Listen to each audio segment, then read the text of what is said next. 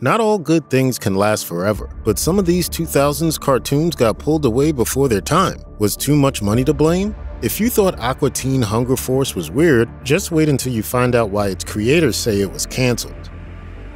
One of the biggest cartoons of the 2000s, Nickelodeon's Avatar: The Last Airbender, spawned several comics as well as a sequel series, The Legend of Korra. In 2010, a live-action adaptation of Avatar: The Last Airbender hit theaters and bombed spectacularly. According to the critics' consensus on Rotten Tomatoes, the M. Night Shyamalan film ended up with a devastating critic score of just 5%. The worst thing about it is that Nickelodeon reportedly only axed the cartoon because Shyamalan showed an interest in making a feature film. Former head writer for the series, Aaron Ehas, tweeted in 2019, "Truthfully, there was a moment in time when we all thought we would do a 4th season of Avatar: The Last Airbender. Then along came M. Night." Shyamalan defended his movie during an interview with IGN, reminding everyone that he had made it for kids, saying, "You could make it for that same audience, which is what I did, for 9 and 10-year-olds, or you could do the Transformers version and have Megan Fox. Or you could have gone with the third option and made it, you know, a good movie. At least M. Night can go back to the show for some comfort." I'm not looking for anyone's approval. I know who I am.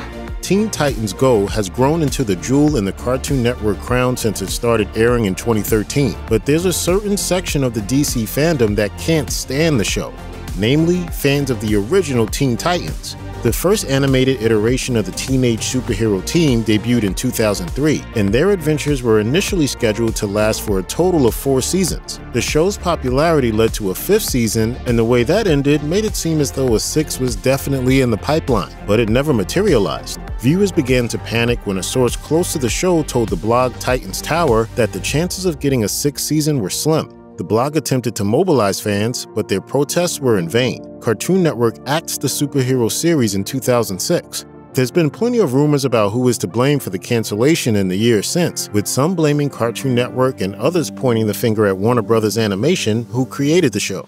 David Slack, a former producer on Teen Titans, said in a 2017 tweet that he's, quote, heard different answers from different people. Some have told him that the ratings fell because the Trigon season was too scary for its target audience, but others said that it was Mattel that wanted it killed. The company entered into a master toy license agreement with Cartoon Network in 2006, and Bandai had the show's toy deal.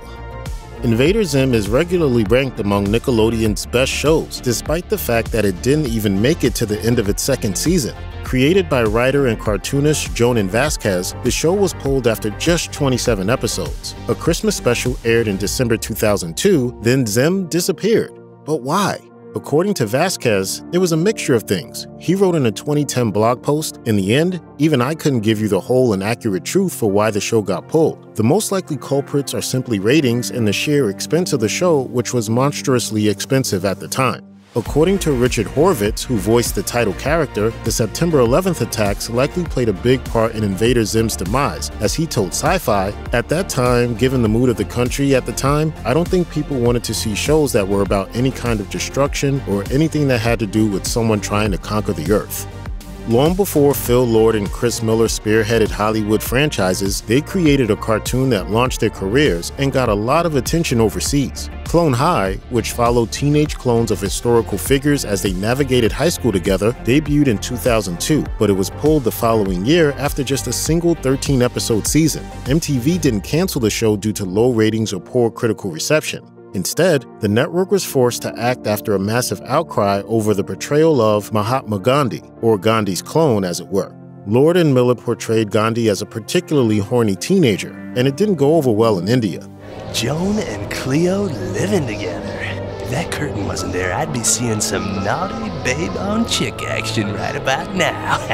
The show never aired there, but when people caught wind of what Clone High had done to one of their national treasures, there were hunger strikes and calls to have MTV's license to broadcast in India revoked. Miller told Entertainment Weekly, "I guess not all publicity is good publicity as it turns out. It was a really crazy story, but they didn't want us to talk about it at all. We were sort of gagged about it for years." However, in 2021, Lord and Miller revealed that HBO Max has ordered 2 seasons for a revival.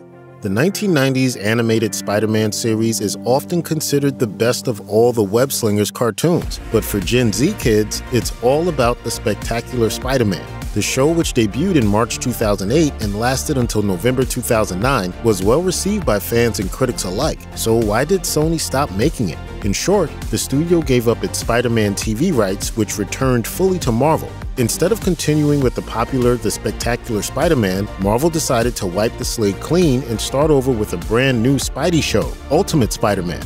According to The Spectacular Spider-Man's supervising producer and story editor, Greg Wiseman, nobody at Marvel contacted him about continuing the show after the rights switch, which he took as a sign. He told IGN, "I've heard nothing directly from Marvel, but I think the Ultimate Spider-Man announcement makes it fairly clear that Spectacular is over." The Simpsons was never going to be an easy act to follow, but Matt Groening thinks he did a pretty good job with Futurama. The animated sci-fi sitcom debuted in 1999 and got off to a rocky start. Groening wanted Futurama to air directly after The Simpsons on a Sunday evening, but Fox only kept it there for 2 episodes before shifting the show to a Tuesday. The way Groening tells it, the network had it in for his new show right from the start.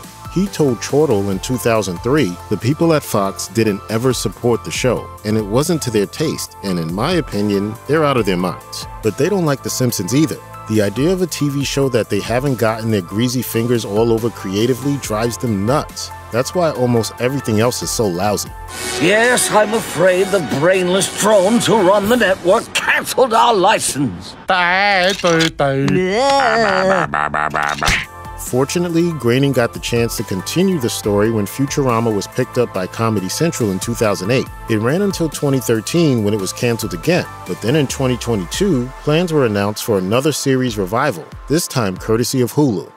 It's never been the most well-known Disney Channel cartoon, but American Dragon Jake Long was reportedly pretty popular with viewers during its 2-year run. Jake Long even showed up in an episode of Lilo and Stitch, the series, seemingly indicating that the Mouse House saw the character as a keeper. That wasn't the case, however. American Dragon Jake Long was canceled after 2 seasons in 2007. It seems the damage was done when the powers that be decided to change the animation style. In an interview shared by a fan site set up to save the show, creator Jeff Good said, "The second season had a different director, and we decided to take the opportunity to try some things with the art that we didn't get a chance to do in the first season."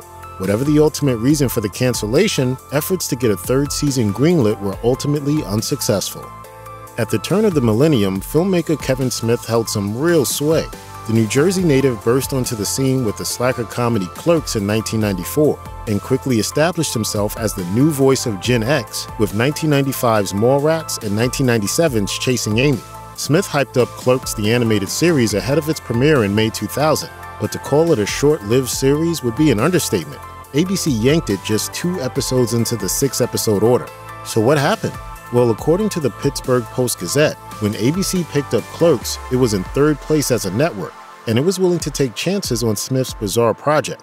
However, the head honchos at Disney weren't crazy about the series, which in turn affected ABC's opinion on the show. Secondly, Who Wants to Be a Millionaire came along and brought a massive audience over to the channel, and as Smith himself put it, before, nothing was working. Now, they don't need risky and risque projects like ours. A wonderfully weird show that aired for 3 seasons during the twilight of the 2000s, C.H. Greenblatt's Chowder won a Primetime Emmy and was nominated for 6 Annie Awards during its run. The Cartoon Network series debuted in 2007, but Greenblatt had been working on it for several years by that stage. He told ToonZone, "I think it was probably a concept that I was doodling back when I was working on SpongeBob. I was just kind of filling sketchbooks full of ideas, so probably the late 90s, beginning of 2000. Chowder's cancellation wasn't related to its performance, it was simply the victim of a change in strategy. In an effort to compete with Nickelodeon and Disney's live-action content, Cartoon Network introduced a new block called CN Real, debuting a bunch of kid-friendly reality shows. Execs had a risky new vision for the channel, and Chowder wasn't a part of it, so Greenblatt used the free time to plan a vacation to Japan, saying on his Nerd Armada blog, "I didn't really think there'd be this many upsides to having a show officially canceled by a network, but I'm feeling happier than I've been in a long time." Nothing encapsulates the irreverence of 2000's late-night cartoons quite like Aqua Teen Hunger Force.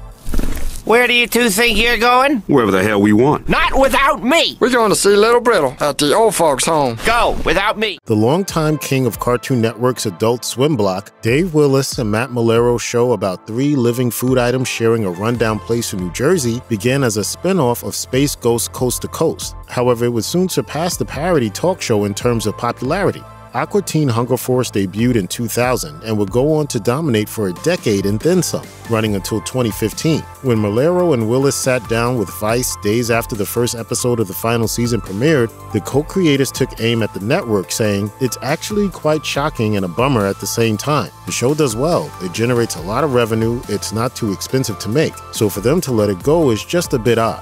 We call it odd behavior." The pair doubled down on these claims during an interview with WABE a few weeks later. Both men were adamant that the show was still generating plenty of cash, saying, "They've got tired of the trucks pulling up and dumping it on the loading dock. It wasn't our decision." After creating Dexter's Laboratory for Cartoon Network, Genndy Tartakovsky became one of the company's biggest assets. It wasn't long before Tartakovsky came to them with another original idea, one less about the laughs and more about action. As he told IndieWire, "I pitched it as, it's a samurai who gets transplanted into the future. He walks around and fights robots with his sword, and there's not a lot of dialogue, and it's super stylized." And then we went for it. Samurai Jack debuted in 2001 and quickly gained a cult following, but it came to an abrupt end in 2004, with no conclusion offered. Did Cartoon Network lose interest in Jack's journey, or was Tartakovsky the one that decided to call it quits? The truth is, it was mutual, with the creator telling The Verge, "At the end of the 4th season, we were all burnt out. The network didn't know what they wanted to do, I didn't know what I wanted to do." So Tartakovsky decided to finish the series at 4 seasons when he was offered the chance to spearhead Star Wars Clone Wars. But luckily for him and Samurai Jack fans, he got the chance to wrap the story up with a miniseries in 2017. Check out one of our newest videos right here. Plus even more Looper videos about your favorite canceled shows are coming soon. Subscribe to our YouTube channel and hit the bell so you don't miss a single one.